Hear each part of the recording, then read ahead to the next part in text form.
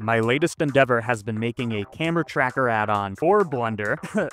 That's not the purpose of this tutorial. The point is, when I use this camera tracker for various scenes, it generates a point cloud along with how the camera was moving. And while this point cloud does describe the scene, there's always going to be some floaters or some points that are far off in the distance and I don't care about them. And figuring out how to clean up a point cloud isn't necessarily obvious how to do. Specifically, the problem is kind of finding these clusters and then deleting them. There's going to be a very fast way to do this, and then there's going to be an exact solution. You're going to learn both. Let's get it. This video is sponsored by Squarespace, and we're going to talk about that later. Here I have a clip of me rotating around a tree like a psycho. Maybe they think I'm trying to get maple syrup or something. I converted this into an image sequence, and I need this as a point cloud. Camera tracker, bring in an image sequence. You can do this with any program that does this. Meshroom is a free one. Settings, fine, CUDA, click. While this goes, I've been watching Mr. Robot recently, and I don't know if it's known for its good or real or fake hacking sequences, but when I see like text going down command prompt, I feel like I'm Mr. Robot, no spoilers. I mean, look at that. Camera tracker is so fast, so fast. Okay, friends, now that we have our camera track, sorry for the sunglasses. Now that we have our track, you can see it is tracking, it's good, but we get so many points that I would say are floaters. So you can totally tell that this is the tree, no problem. And you can even tell that there's certain structure in the distance. What I'm concerned about is kind of like this point right here, or this point right here, or even little clusters. So here's a cluster, another cluster, another cluster, and we need an intelligent way to detect these. Let's start with like the obvious solutions and show why they don't work. So GeoNodes, add a merge by distance node, which makes sense because it's going to take things that are nearby and connect them. So as I increase this, it's cleaning it up, kind of. These outliers, nothing really happens to them, even if we go to extreme values. What if instead we take an outlier like this one and we find its nearest neighbor? In other words, what is the distance to the nearest point? This is kind of a good idea because as these become more outliers, these are far more spread out than this, which is very dense. I made a node group exactly for this. It finds the nearest neighbor and more importantly, the distance. We are going to delete geometry based on where the distance to the nearest neighbor is really big. So find the distance where it is greater than. As I increase this, it does a pretty good job actually, but it still has, for every outlier that exists, they come in pairs or maybe in little clusters. And maybe at this point, you know, you do again a merge by distance by like a big number and it still doesn't work. So what is the solution for this? The solution is we need to identify clusters. Let's say we have a cluster right here of 3 vertices, right? It's separate from everything else. How do I know it's a cluster visually? If I like look at a point right here, I can say it has 2 neighbors that are close by and nothing else. That is also the case for this one. It has 2 neighbors and then outside of this like neighborhood, I'll call it, nothing else. This one has multiple neighbors within a small neighborhood. And then the very important thing is if we look at like the dense part, any point I look at, even in a small neighborhood, is going to have dozens or hundreds of points. So it's almost like we can find the density of this point cloud via finding clusters. So how do we find how many k neighbors a point has? First of all, here's kind of the fast way. I'm going to merge by distance. That thing we said doesn't work, but I'm just going to merge like this until we get far fewer points. I'm then going to take our points and ask which merge by distance point is it closest to. I'm going to sample the nearest, merge by distance. So this index now tells me which cluster it belongs to, right? So if I look at this merge by distance point and I look at the original, we know that these 2 points belong to this cluster and will therefore have the same index. I can now accumulate field, which will let me sum up